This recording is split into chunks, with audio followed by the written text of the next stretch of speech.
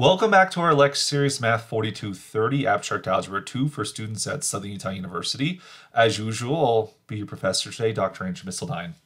So we're reaching basically the end of our lecture series. So previously in lectures, earlier in the 30s, we developed this idea of field theory, Galois theory, culminated with the fundamental theorem of Galois. We computed some Galois groups, and then finally we proved the insolvability of the quintic polynomial equation. Some pretty big notions here. So in these last three lectures for Math 4230, what I want to do is basically do it all over again, but not in the complete depths we did before. So what am I talking about doing it all over again? If you look at both of these lecture series, Math 4220, Abstract Algebra 1, and 4230, we studied in great depth the ideas of groups, rings, and fields. And what I want to do is do it all over again, but basically now in an alternate universe, where instead of the group being the most fundamental algebraic notion for which we build on top of that, right? You know, what is a ring? Well, a ring is just an abelian group with a second operation that behaves well with the first operation, which we'll call them addition and multiplication. And then a field is just a very highly structured ring. I want to do this over again, groups, rings, and fields, but in an alternate dimension, you know, a bizarro world, the multiverse, so to speak, for which this time, instead of developing the theory of groups, we're going to talk very briefly about the idea of a semilattice. In many ways, semilattices behave like groups, but in many other ways, they're quite alien objects. And then building upon that same theory, right? If we take a semilattice and add a second operation, we get the equivalent of a ring, right? Well, we call that a lattice. And then if we take a highly structured ring, what's like the perfect ring? Well, that's going to give us a field, as we did before, but in this context, we're going to lead to the idea of a Boolean algebra. And so very briefly, in the last few lectures of this lecture series, that's what we want to do. Have a parallel between groups, rings, and fields in this setting of lattices. So the analog of a group in this alternate universe is what we call a semilattice. So a semilattice is a set equipped with a binary operation. So we take two elements, we combine them together and produce another element of that same set. It's going to have three axioms, and some of the axioms are going to feel similar. So for a semilattice, our first axiom is going to be associativity. That's exactly what we took as the first axiom of groups. So just as a reminder, if we take three elements of our set, say the set is L, you take the elements X, Y, and Z. If you then take your binary operation, we could call this multiplication if we still wanted to, but I do want to make it look a little bit different than what we had from group theory. Also, I'm trying to generalize a different algebraic structure. What is the algebraic structure I'm trying to go through, right? With groups and rings and fields, we try to capture the notions of addition and multiplication. But as we study lattices in these lectures, we're not trying to capture the algebra of addition and multiplication. We're actually trying to go for the algebra of unions and intersections. I mean, at the very beginning of Math 4220, we spent time talking about the algebra sets. That is, we studied the algebraic structure of sets, you know, so we have unions and intersections and set complements and things like that. And what we want to do now is generalize that concept to the algebra of order. Can we come up with an algebra on ordered things? Partially ordered sets generally have algebraic structure, and that's what we want to axiomize in this setting right here. Thus, with this semilattice, our symbol here kind of looks like a union symbol, although it comes to a point. This symbol right here is commonly referred to as a join.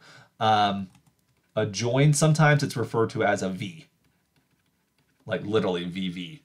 You know, like Vmon digivolves into, yeah, V in that situation. I'll typically call it a join. That's a very common term. Sometimes people call it the least upper bound operator, and we'll make some more sense of that by the end of this video. So we have our join operation, and it's associative. So if you take Y join Z and then you join X onto that, that's the same thing as X join Y join Z. All right, so we do require this operation be associative.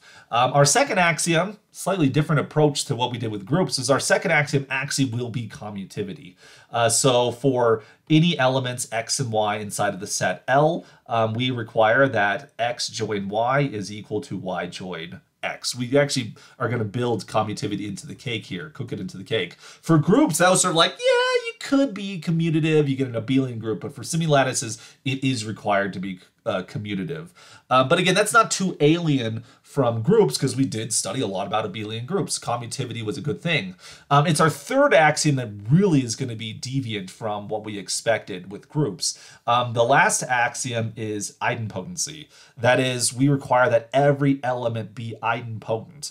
So what that says in this context is if we have some element x inside of our set L, we have that x join x is equal to x. That is, if you take an element and operate by itself, you always just get back the original element. Now, this is a very alien concept from groups because in a group, the only idempotent element is the identity.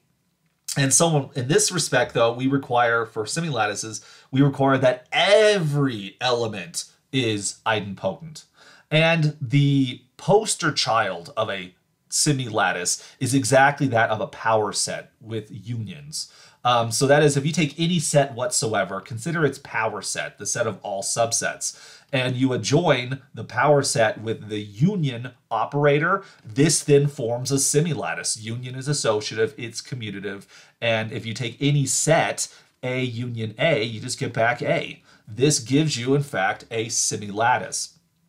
We could also have done this with intersections. If you take the power set of X and adjoin to it the intersection operation, this is likewise a semilattice. And this is actually where the name semilattice comes from. It actually seems to suggest, I mean, semi here kind of means like half of a lattice. What's a lattice? A lattice, which we'll define later on in this lecture, not in this video though. A lattice will be the structure that we get when we put these two things together. When we take unions and intersections together, it forms a lattice. So right now, if we only consider one of the operations, we get a semi-lattice, half of a lattice. All right. And so a semilattice is trying to generalize the structure of the union operation, much like how groups want to generalize addition or multiplication as algebraic operations. Semilattices want to generalize the notion of unions and intersections. But these are not the only type of semilattices out there. For example, take the set bracket n to be, we're going to take this to be the divisors, the positive divisors. I want that to be the case here. We want to have the positive divisors of some positive integer n, like so. And then if you take this set in bracket and you equip it with the divisibility, excuse me, not divisibility. I'm getting a little ahead of myself there. Divisibility is not a binary operation. It doesn't produce an element, it's a relation. What I want to do is actually, excuse me, the GCD in that situation. This also forms a semilattice. For which, for example, you could take the divisors of 12. So you have 12, 6, 4. Let me scooch this up a little bit. We're going to get 3 over here, 2 over here, 1. Whoops, there's no line there. You get this picture right here. And so if you look at the divisors of 12, and you can take the operation of GCD. So like, for example, if you take 3 and 2, their GCD is 1. If you take 6 and 4, their GCD is 2. If you take 6 and 3, their GCD is 3 again. This gives you a binary operation, and GCDs will, in fact, be associative. It'll be commutative. It'll be idempotent. If you take the GCD of 6 and 6, it's still 6. Sorry, no, that's sort of like the devil's number there, 666. But it's just a mathematical example. We can create a semilattice using GCDs. Alternatively, you also could create a semilattice using LCMs, the least common multiple of these things. This would likewise be a semilattice. And this is to suggest why we call these things semilattices. Like I said, semilattice is half of a lattice. Why a lattice? Well, when you look at these Hasse diagrams, which some people call Hasse diagrams lattices, the Hasse diagram is basically the algebraic structure, or excuse me, a lattice is the algebraic structure of this type of partially ordered set. You can create a semilattice from a Hasse diagram, from a partially ordered set, when you have a well-defined greatest common divisor or least common multiple. That is, when you have a least upper bound or greatest lower bound on a partially ordered set. And that's actually what I want to prove right here. This is the main result for this video on semilattices, is that the construction, the example I just mentioned is basically the only example of isomorphism. Which, don't get me wrong, there's a lot of diversity when it comes to semilattices. It's very easy to come up with them because we can just draw diagrams. We'll do that at the end of this video. But in the meanwhile, every semilattice has a natural partial order structure onto it. And therefore, the semilattice is capturing the algebraic structure of that partial order and vice versa. So imagine we have a semilattice, L with the symbol join. It's a semilattice. We can then define a partial order on L. That is, we say that x is less than or equal to y if and only if the product x join y is equal to y. This defines a partial order on the set L. So L is naturally a poset, partially ordered set. And in fact, the element x join y is necessarily the least upper bound for x and y with regard to this partial order. All right, so to prove it's a partial order, there's three things we have to show. It has to be reflexive, it has to be anti-symmetric, and it has to be transitive. So that's what we're going to start with. So assume that L is a semilattice and consider the element x. Well, by the idempotency axiom, we have that x join x is equal to x. Well, when we look at the definition of what it means to be less than, that's exactly it. X is going to be less than or equal to itself. So this is, in fact, a reflexive axiom, a reflexive ordering, a reflexive relation. So in particular, idempotency directly implies that this thing is reflexive. I want you to pay attention to these things. 3 axioms of semilattice, 3 axioms of a partial order. So let's prove that it's anti-symmetric. Take elements x and y inside of the lattice, semilattice, and let's suppose that x is less than y and y is less than or equal to x. Well, if x is less than or equal to y, that means that x times y is equal to y. And if y is less than or equal to x, that means y times x is equal to x. But this is a commutative operation. So x, by this assumption, is equal to y times x. But since it's commutative, this product is equal to this product, x times y. But x join y is equal to y by this assumption. And so we get that x equals y. And so our relationship is anti-symmetric. So this time we see that the commutativity axiom implies the anti-symmetry axiom. So there's this one-to-one correspondence between axioms coming into play here. So maybe it comes for no surprise here that the transitivity property of the relation will follow exactly from associativity. That's what we're going to see here. So let's suppose we have 3 elements, x, y, and z, that belong to the semilattice. And suppose that x is less than or equal to y and y is less than or equal to z. Well, since x is less than or equal to y, that means that x times y is equal to y. And since y is less than or equal to z, that means y times z is equal to z. Now we're going to use associativity here. So what we need to show is that x join z is equal to z. That would show that x is less than or equal to z. Well, x join z, because z is equal to y join z, we can substitute that into the equation. So we get that x join y join z is then equal to x join z. But then by associativity here, associativity is going to give us this equality right here. X times yz is equal to xy times z. But then by the previous assumption, xy is equal to y, we make that substitution. And so we get that xy times z is equal to y times z. But then also by previous assumptions, y times z is equal to z. And so that then gives it to us. X times z is equal to z, so therefore x is less than or equal to z. This is a direct result because of the associativity axiom, so we get transitivity. There's this direct relationship here. Idempotency implied reflexivity. Commutativity implied anti-symmetry, and associativity implies transitivity. So we get this partially ordered set here. Every semilattice has a natural partially ordered set relation. Now, I do want to make a comment here that the way we defined it, we said that x is less than or equal to y if and only if x join y is equal to y. This is not how everyone works with semilattices. Some people go the other way around. Some people will say, alternatively, that x is less than or equal to y if and only if x union y equals x. So they go the other way around. Compared to what we've developed here, this would be the reverse relation, the reverse partial order. Given any partial order on set, you can always turn them around. And so for our purposes, this is what we would say is greater than or equal to. So when it comes to semilattices and lattices, sometimes they have the orders flip around. This is particularly the case with semilattices. So don't lose too much sleep over such a thing. That is the case. Now, personally, for me, when you define it like this, you use the symbol join to describe it. In this setting, really what you should say is that x is greater than or equal to y if and only if x, well, I mean, okay, let me back up. If you want to say it the way that I had it written before, x is less than or equal to y, in that setting, you'd actually say that x join y is equal to x. Sorry, not join. This symbol right here is what we call the meet. Or some people call it, what else do people call it? Sometimes they call it a smash. We'll just stick with meet in this situation.